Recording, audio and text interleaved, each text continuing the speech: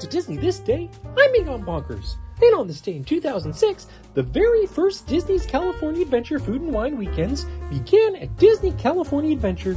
It took place on Fridays, Saturdays, and Sundays only.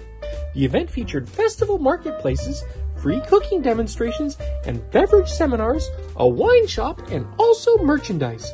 The marketplaces were set up at the Farmers Market and Lucky Fortune Cookery dining locations, which changed their menus for the event. Do you remember this? I don't. I'm sure Mr. Daps does, though. Anyway, have a magical day.